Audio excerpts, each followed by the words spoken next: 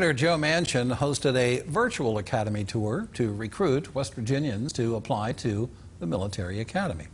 Tuesday, Senator Manchin welcomed Bridgeport native Cadet Fisher Rector to speak and to answer questions for the gathering. Rector says that he chose West Point because he wants to get the leadership experience that he needs to become an officer in the Army. I've met a lot of great people, and they've helped me get through some of those hardships of it.